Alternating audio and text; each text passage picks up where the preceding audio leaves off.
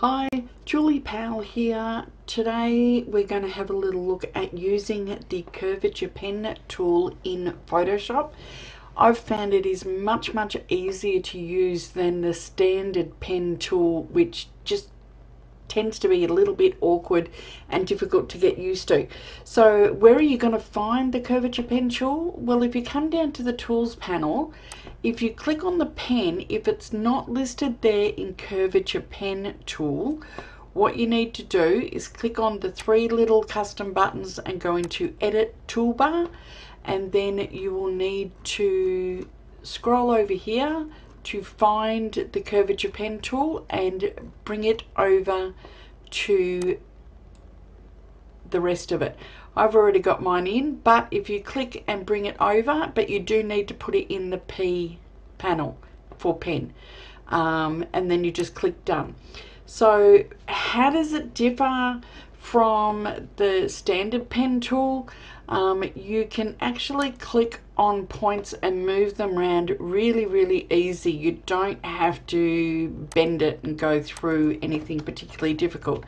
So I'm just going to go around this little honey eater here. Now I'm not even going to be particularly perfect with how I'm going to select it. I might just speed this up for you a bit.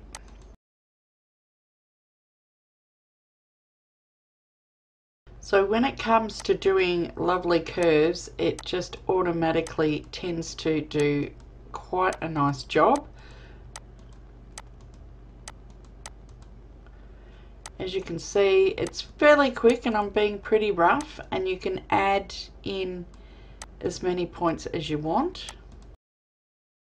Okay, so I have gone all the way around, and you can tell that because there's a little circle just on my pen there. So I've closed that. So what I can do now is I can come back in and I can really easily and accurately move these points around, and you can just add in or take away as many points as you wish, and you just click to add another one.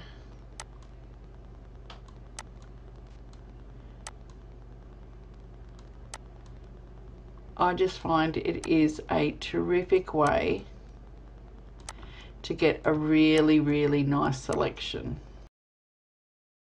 Where you've got those curves, you can come in and you can move them around.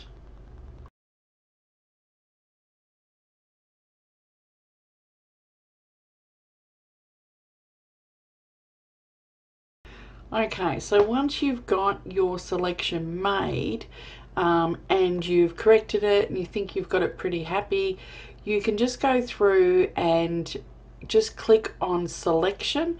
I had already set it to path, so I click on selection. I can feather my radius if I want to, so I might want to go say 0.5 pixel, and I will set it as a new selection, and I can put a mask on it. So that is a really quick and easy way to come in and do it. You can of course still come in with your brush and you can fix up the mask, but there's no harsh jagged lines. It's nice, it's clean, and it's quick, and it's relatively easy. So it may have taken a few minutes just to go around and mask it all, or to mark it all, but if I was to go around and do that with a brush, I would still be doing it way after it took me to get this one finished. So that's it for using the Curvature Pen tool in Photoshop. I hope you found that useful.